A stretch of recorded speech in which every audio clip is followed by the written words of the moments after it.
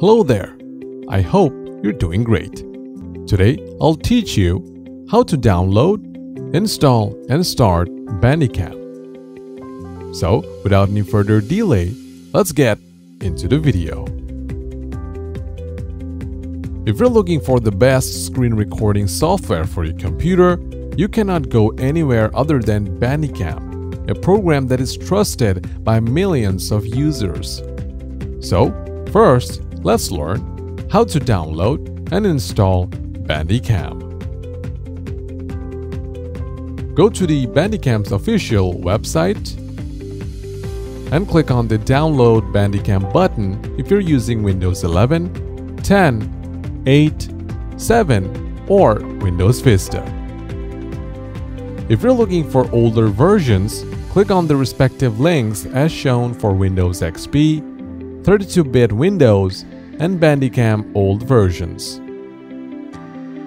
As because I'm using Windows 11, I'll click on the big blue Download Bandicam button. Download and run the Bandicam setup. Next, select your language and click on Next to continue. If you accept the agreement, click on I agree. Then choose your components and click on Next. Now choose the installation location and finally click on Install.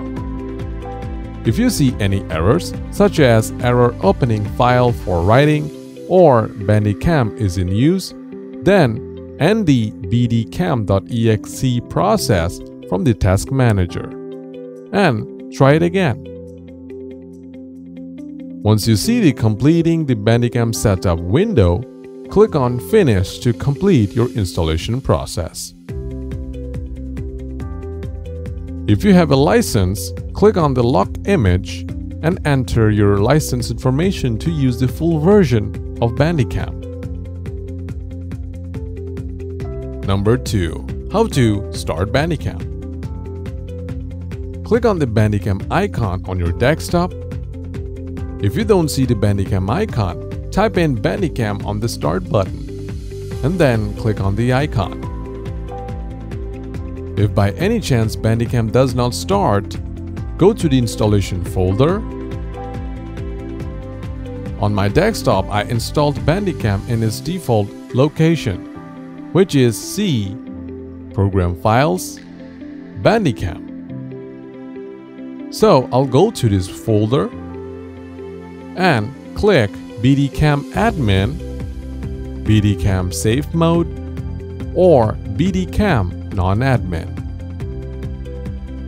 Also click on the Bandicam icon on the system tray. This is because some people check the Start Bandicam Minimized to Tray option. To disable this option, just open Bandicam, go to General, and disable the Start Bandicam Minimize to Tray option.